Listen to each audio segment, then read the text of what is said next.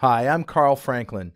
In this episode of Blazor Train, we'll take a first look at Microsoft Blazor, its history, and how it evolved as a product and became part of ASP.NET Core. We'll look at how the Blazor component model simplifies common tasks like binding and event handling.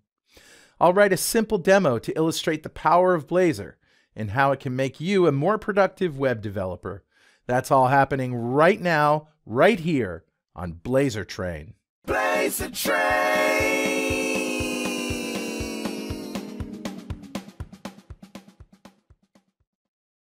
Blazor is an open-source web user interface framework for building single-page applications, or SPAs, using HTML, CSS, and C#. You can interact with JavaScript if you need to, but the majority of your UI code can be C# all the way. As with JavaScript UI frameworks like Knockout, Angular, Vue, and React, Blazor bridges the gap between application logic and user interface. It has support for binding, eventing, and much, much more. Blazor comes in two flavors, Blazor Server and Blazor WebAssembly. Simply put, Blazor Server apps run on a server, and Blazor WebAssembly apps run in the browser. In the next episode, I'll go into detail about how they actually work and the differences between them. But first, a little history. Blazor is the brainchild of Steve Sanderson, a developer on the ASP.NET team at Microsoft. You know, in 2010, Steve developed Knockout, one of the first really successful JavaScript UI frameworks. But around 2015, Steve was paying attention to an initiative called WebAssembly, or WASM, W-A-S-M, which promised to be a standard cross-platform virtual machine for modern browsers, allowing languages other than JavaScript to run inside the browser, but having the same security restrictions as JavaScript. Naturally, he was looking for a way to allow .NET developers to write web apps with C#.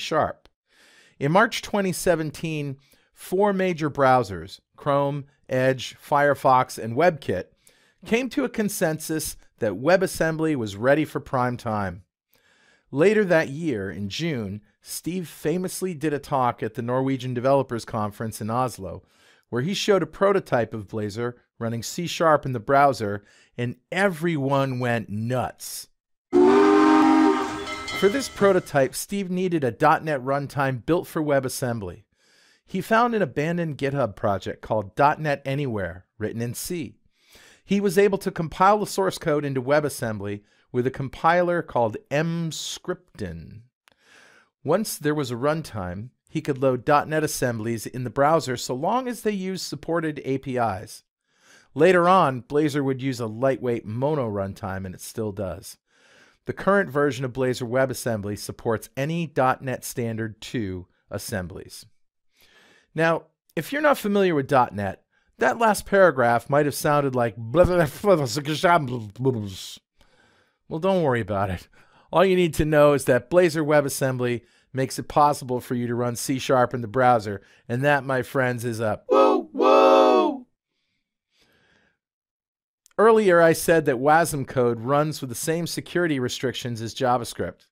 Actually, WASM is even more locked down than JavaScript is. You can't interact with the DOM directly, and you can't interact with any arbitrary JavaScript. The only thing you can do is send messages to your own JavaScript handler, and from there you can do whatever you want. Fortunately, Blazor has done all the work for you. You can just concentrate on your C# UI code. Again, can I get a woo woo? Firefox and Chrome browsers currently support the WASM format on Linux, Mac OS, Windows, and Android. The latest versions of Edge and Safari also include WASM support. Browsers that don't support WASM directly can still run WASM code. WASM is just a subset of the things any normal browser can do, so it's not hard to create a polyfill to support WASM. Mscripten, the same tool that Steve used to compile WASM binaries, can also produce asm.js, a strict subset of JavaScript that can be used as a low-level, efficient target language for compilers. But in 2018, support for asm.js was removed from Blazor. meaning that any browser such as Internet Explorer 11 that doesn't explicitly support WASM binaries can't run Blazor. As of today, that's still the case. IE 11 does not support WebAssembly, and that is that. As early as February 2018, the ASP.NET team had established their intent to build out a new component model that combined the composition features of Razor with the power of WebAssembly. The name Blazor actually is a portmanteau between browser and Razor. It's Razor in the browser, with an L thrown in there. Blazor. This new component model would include all the bits that a Blazor SPA framework required. This includes composable UI, routing, layouts, forms invalidation, dependency injection, JavaScript interop, live reloading in the browser during development, server-side rendering, full .NET debugging in both the browser and in the IDE, rich IntelliSense and tooling, and publishing and app size trimming. Today, the Blazor component model allows you to combine HTML markup, C#, JavaScript, and CSS, compile it all to an assembly, and share it across projects. In doing so, Microsoft has created a new market for third-party Blazor components. DevExpress, my sponsor for Blazor Train, is one such company building components for Blazor. As I mentioned in the introduction, there are two flavors of Blazor, Blazor Server and Blazor WebAssembly. Without a robust component model, Blazor Server wouldn't exist. In the next episode, I'll go into detail about the differences between these two flavors. They're actually called hosting models because of the different environments in which the code is hosted. Even though Blazor started as a WASM project, Blazor Server was actually released first. It was introduced in July 2018, and it ran on .NET Core 2.1 and in Visual Studio 2017. So many people were excited about Blazor. The blogosphere was rife with Blazor posts. Stack Overflow lit up, and soon there were code snippets everywhere. Then, breaking changes were introduced in .NET Core 3.0 Preview 8, which was released in August 2019. And these changes made it difficult for newcomers to find answers to common programming questions online because much of the existing code base didn't work anymore. Fortunately, the documentation was, and still is, excellent, and most people can find all the answers they need in the docs. And now I'm over here. All right, I promised you a demo. Here it goes. We got Visual Studio 19. This is the latest preview version, but it doesn't really matter. A Blazor app is a Blazor app. We're going to create a new one, and I'm going to call it First Blazor App. I don't know, just came to me. There is something weird here with the latest preview of Visual Studio 2019, and I'm recording this in May, mid-May. So if you have the WebAssembly template installed and you don't see it here, you go up to .NET 3.0 and then back to .NET 3.1, and there you'll see it. But we're not going to build a WebAssembly app today. We're going to build a Blazor Server app. When we build an application, a Blazor Server application or a Blazor WebAssembly app, we get this sort of demo built in. And just, by running this application, you can already do a couple of things. There's 3 pages, essentially. There's a static page that just has some text.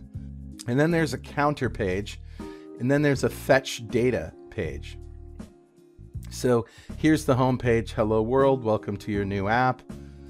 And then we have counter. And you can also see, if you look up in the URL, that we're navigating to a route called counter. So this doesn't load up an ASPX page or anything. This is a single page application. So there's really only one page. But depending on the route, that will load up a component in place. A component in this case is a page. So here's our fetch data, which goes and gets some random data from a service. Let's take a look at counter, because this is the canonical Blazor demo application. You click a button and a number increments on the screen, right? So this is like your typical AJAX style call where you click a button in the browser, some magic happens. Of course, it's usually an HTTP request, and then an HTTP response comes back, and then in some JavaScript, you update the UI. That's not how it happens in Blazor Server or Blazor Client, actually.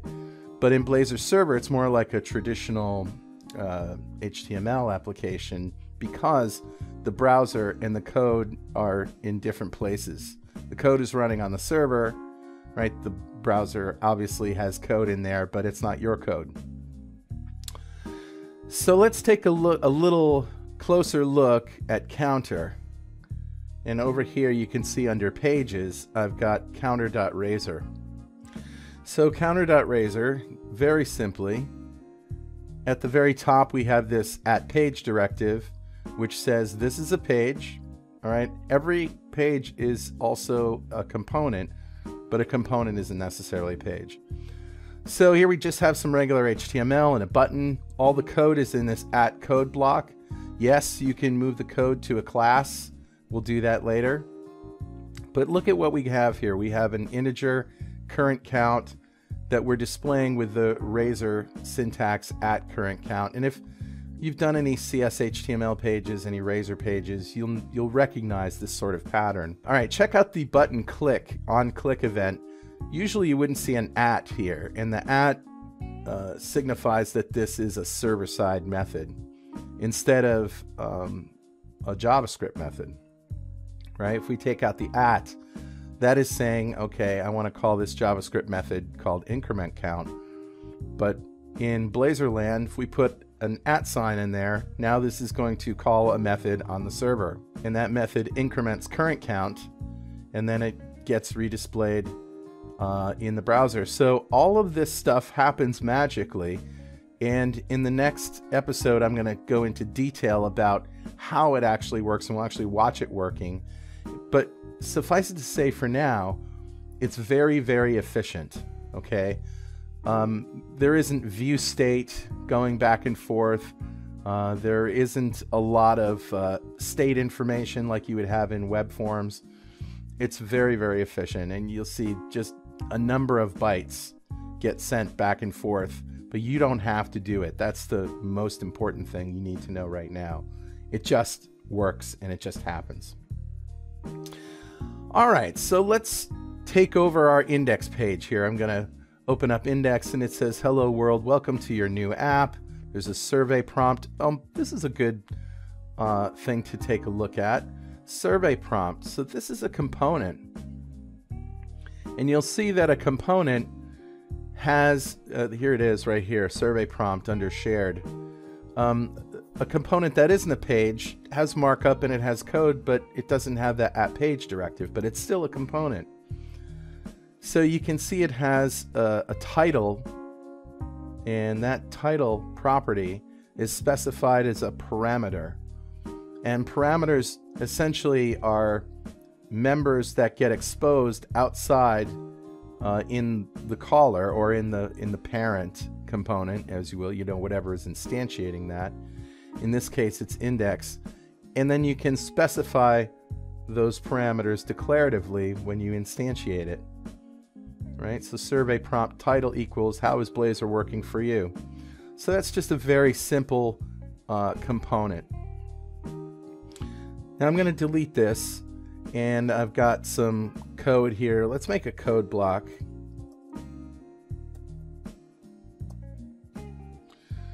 And I'm going to start with a person class. Very simple. Has an ID and it has a name. And next, I'm going to instantiate, or I'm not going to instantiate, but I'm going to define a list of person called people. Okay? Next, we're going to create some people.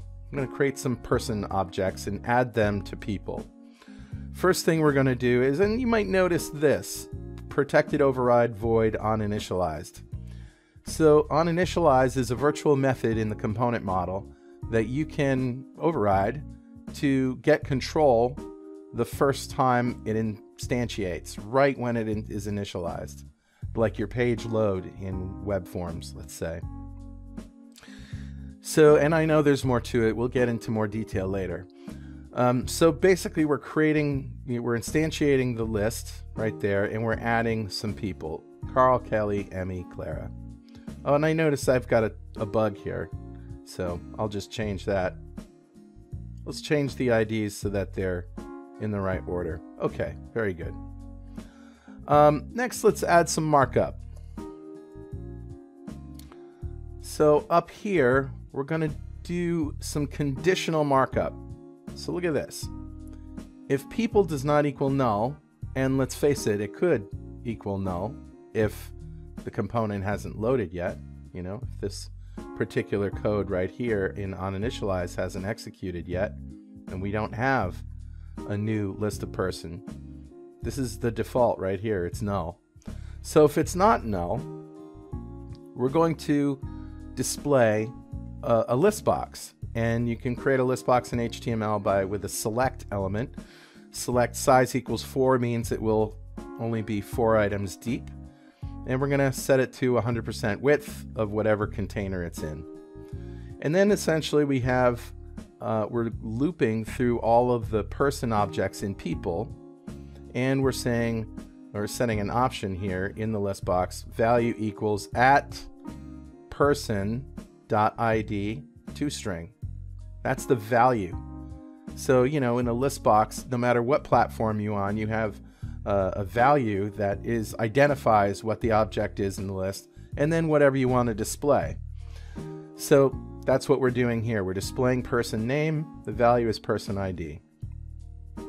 Not very interesting yet, but I wanted to show you that conditional UI, that you can actually control what gets displayed based on code. So there it is. Just a list box. Now, let's make it more interesting, and let's do something when an item is selected in the list. So the next thing that we're going to do is add this person object, selected person.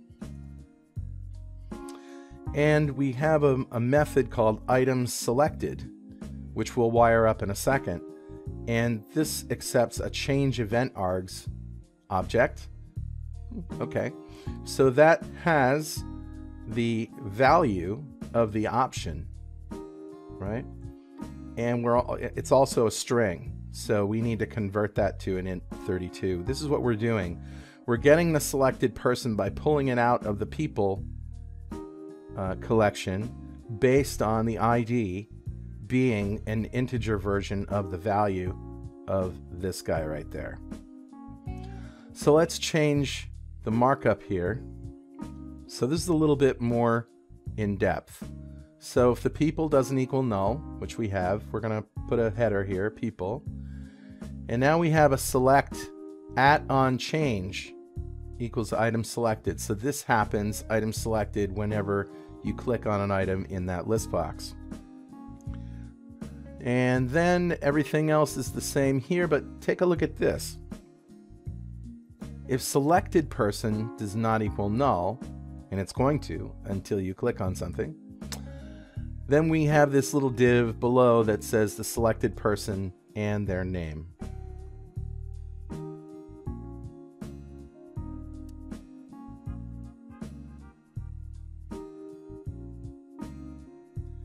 And there you go.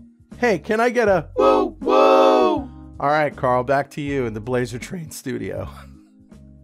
So now you know what Blazor is, how it was conceived and productized, and you've had a glimpse of how to write a Blazor app. Woo woo! In the next episode, we'll dive into Blazor Server and Blazor WebAssembly and discover the differences and similarities between them. We'll also discuss the pros and cons of each model so you can make an informed decision as to which model will be best for your Blazor application. Hey, thanks for riding the rails with me today. This is where I jump off. I'll see you next time. Blazor Train.